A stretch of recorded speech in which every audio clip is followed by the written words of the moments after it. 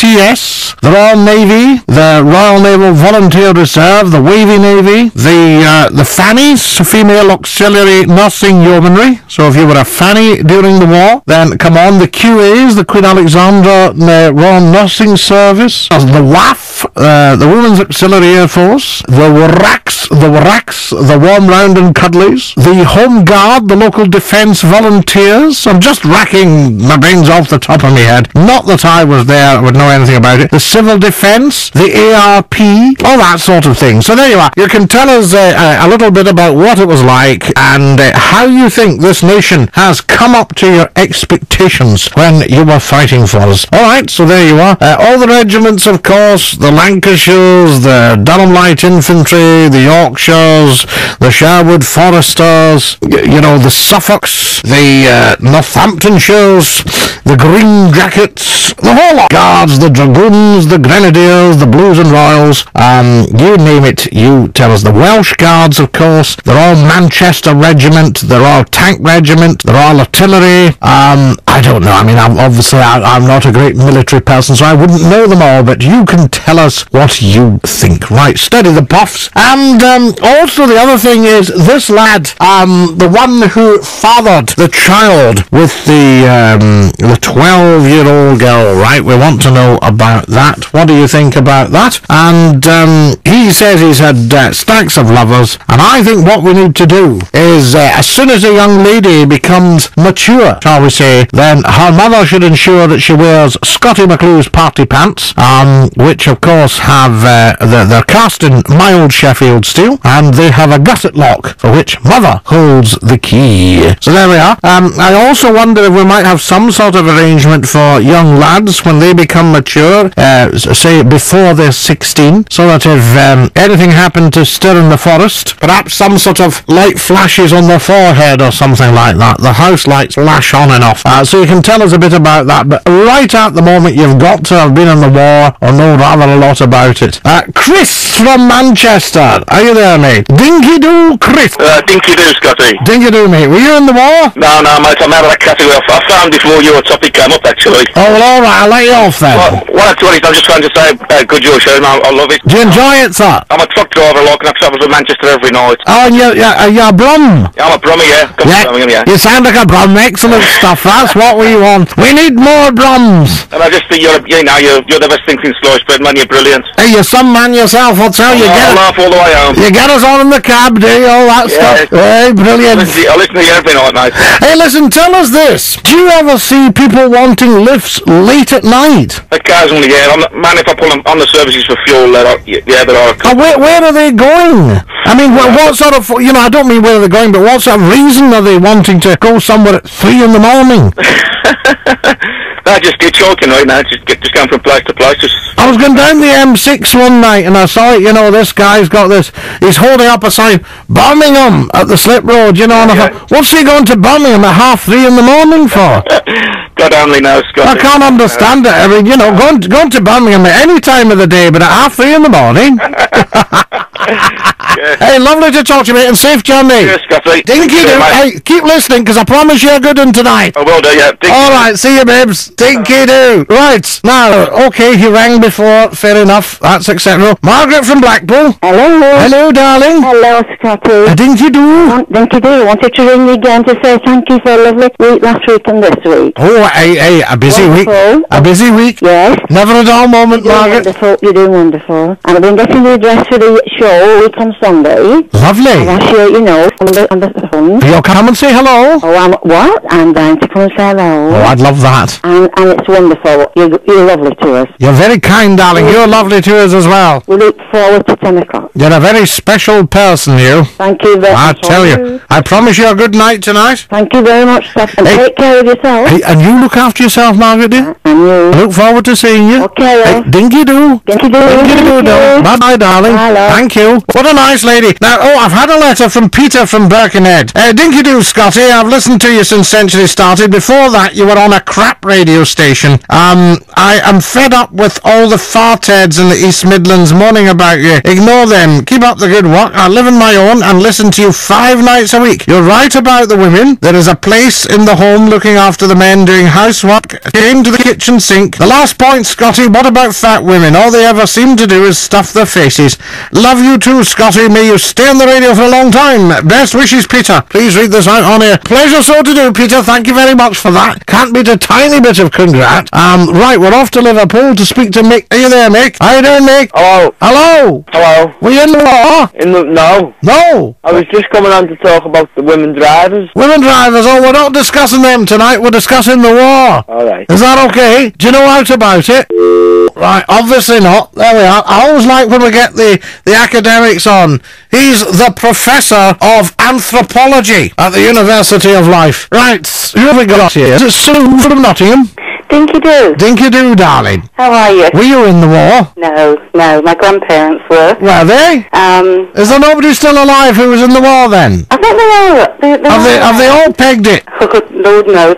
But the reason I was ringing up was what you were talking about the other night. Yes. 12-year-old? Yes. And today about a 14-year-old boyfriend? Yes. Obviously, this is a very, very provocative subject. You know, it is. It's something I, as a parent, find absolutely horrendous. Now, hold on a second, love. Hold on a second. I have to talk to the nation. All right, then. We've had a vote, and we think too many people from the war have actually pegged it. So, you don't have to ring up if you're only in the war. You can ring up anyway. How's that, Sue? Think that's better? Well done. Do you think that's better? And we'll open this subject to everyone. I was going to have an interesting night of people in the war, but I think too many have pegged it. I think that it's going back to the war, I think it's something that, even though there was an awful lot of good times, you know, comradeship and things like that, there's an awful lot of bad memories connected with it. I think a lot of people had a fantastic time during the war, those that survived and weren't maimed. Sorry? Those who survived and weren't sort of maimed had a fantastic time during the war, a lot of them. They're the sort of stories that came out. I mean, my granddad, he lived in London, and he often used to tell me he was an ARP, Air Raid Patrol Warden. Air Raid, yeah. Yeah, and as most people know, London had its fair share. I'm not saying that it was by any means the worst than anyone else, you know. Oh, no, yeah, Nottingham, Sheffield, Derby, Manchester, Liverpool, Preston. Coventry, I mean... Coventry caught it a bit as well, Birmingham. You know, I mean, so all of us throughout the country had our own, well, not me so much, but, you know, got their own memories of what happened during the war. Right. But how did you feel if someone turned around and said, you know, they actually saw London burn and they couldn't do a thing about it? I mean, I thought my granddad was really exaggerating. No, you couldn't, love. You couldn't do a thing. Have you never seen the famous picture of London in the Blitz with St. Paul's? I have now, but at the St. Paul's all lit up with the fire. Yeah, you know, but when someone turns around and tells you that, you can't envisage it. You're a young kid, you can't envisage what it is they're telling you about. Oh, dreadful, love. Anyway, you were going to tell me this 14-year-old who got a girl of 12 pregnant, and he says he's had stacks of lovers. He's had 10 other girlfriends. Oh, well done to him. And he's 14, so I think what we either need the young girls to wear Scottie McClue's party pants with a gusset lock on them.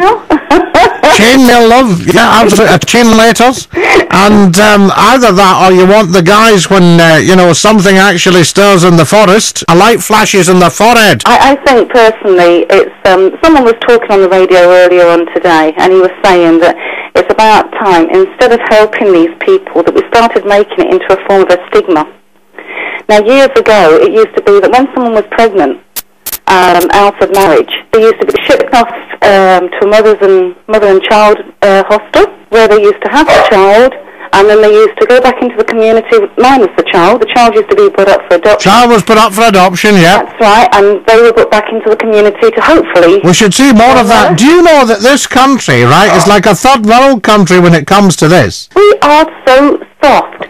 Yes. Do you know the government has put 60 million quid aside? What for? Right, to see if they can cut down single mothers. Well, they can easily cut down on the single mothers. Stop making it so easy for them. Stop making it a stigma. Instead of having... I mean, I think if a girl is loose, she should have to wear her party pants. And some lad goes, what, you've got Scottie McClue party pants on, therefore I'm not touching you. Yeah, but joking apart, I mean, I've got a young daughter. I'm not joking. No, I'm saying I've got a young daughter. My old Sheffield still. It would mean you'd clank a bit when you go clubbing, but so what? Oh, the old chastity belt, yeah. Yes. You're talking about maybe, you can't do that. Yes, you'd clank a bit when you were clubbing. You'd have a word where all these loose women would be clanking up the stairs of the nightclub. Clank, clank. But the problem is that we've had our rights, us as parents have had our rights taken away. Then all of a sudden, when things start going pear-shaped, they start turning around saying, hey, up a minute, you're a parent. You should be doing something about this. A friend of mine, her daughter, was creeping out at night, coming back in at 2, 3 o'clock in the morning. She happened by accident to find out about this, and she gave the kid a clout. Right, tell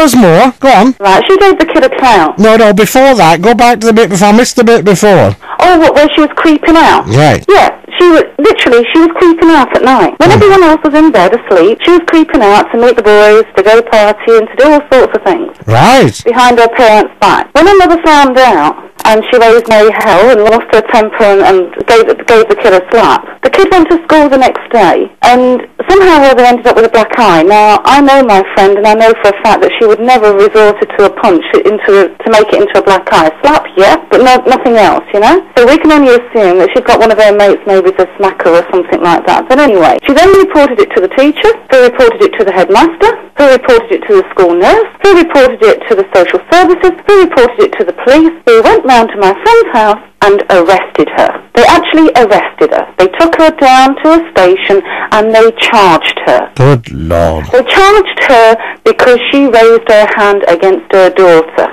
Good Lord. Now, her daughter became pregnant. And all of a sudden, all these do-gooders were saying, well, you should have kept an eye on your daughter. Why didn't you do this? Why didn't you do that? She turned around and said, hang on a minute. You've taken those rights away from me. You have charged me with trying to keep my daughter under control.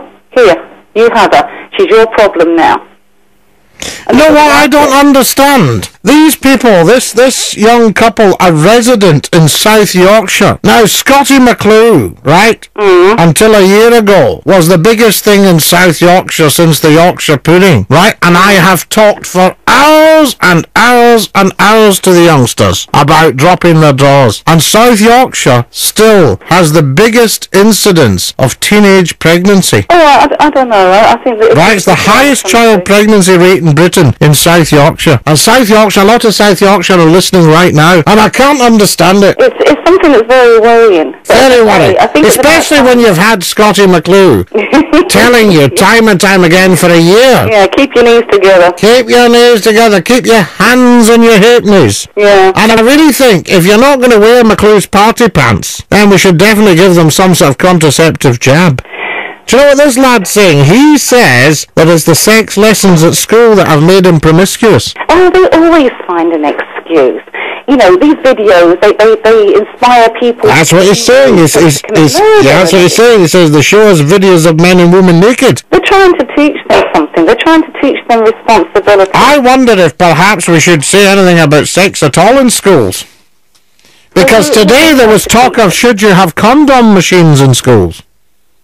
I mean, who is going to teach them? Years ago, they used to be unwanted pregnancies. Yeah, but I'm wondering if we should teach them at all. Well, even then, you're going to have a problem, aren't you? And you make it shameful. You make it shameful so they have to leave school and the child has to be put up for adoption. There should be a law passed that if you have a child, if you have a child out of wedlock and underage, you cannot keep it. Yeah, but they've broken the law anyway, haven't they? Yes, but you can't keep the child. Well, no, I'm in full agreement with you. That's what we should be doing. Lovely to talk to you, darling. Yep, talk to you again. Take care. Dinky-do. Right, I was only going to have people on who were in the war, but a lot of people want to discuss this teenage pregnancy